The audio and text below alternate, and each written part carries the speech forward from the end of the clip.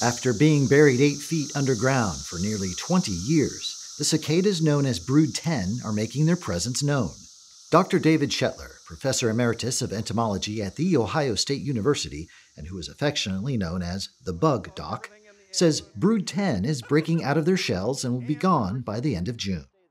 It takes them about 6 or 7 hours to complete the emergence process. The little nymph comes up, climbs up some vertical surface to where it's leaning back just a little bit, splits the back of its exoskeleton.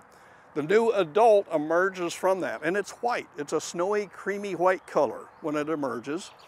It will finally wiggle out of that exoskeleton, hold on with its legs, and then it will expand the wings. Dr. Shetlar says cicadas help with the growth of trees, making their foliage more dense by pruning the branches and then acting as fertilizer. I mentioned that there can be thousands of them. Pounds of them come out from underneath a tree. Well, after they lay eggs, they all die and drop back to the ground. And their dead bodies, as they decompose, return nutrients back to the soil. And so we've actually also documented that if you take a look at the growth rings for like the couple of years after the cicada, they're bigger growth rings. Besides being good for the environment, there are a few other things people may not know about these little guys. Cicadas have 2 kinds of eyes, like many insects. They have compound eyes, the big red ones, that can actually form an image. They can see you moving and coming. Then they have these simple eyes that we call ocelli, which really only see light and dark, and they're the turn-on, turn-off switch for the cicadas. So what, 5 eyes?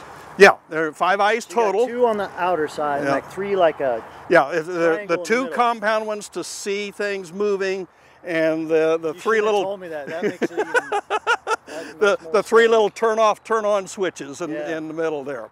What I find fascinating about these creatures is that they go incognito for so long, and then come out of hiding to live just a fraction of that time. Think about it. Where were you in 2004? You may remember that was the year Mark Zuckerberg launched Facebook from his Harvard dorm room. It was also the year Google created Gmail, and the hit comedy TV series Friends had their final episode. Now, 17 years later, Mr. Zuckerberg is beginning to show more of his life on his popular platform, and the cast of Friends is re-emerging as well. Now, whether you like cicadas or you can't stand their cacophonous melodies, let's be kind to them. I mean, after all, we won't see their kids until 2038. And at that time, will Facebook exist? What about Gmail? We don't know. But one thing's for certain, our winged friends will make another appearance and the buzz will start all over again.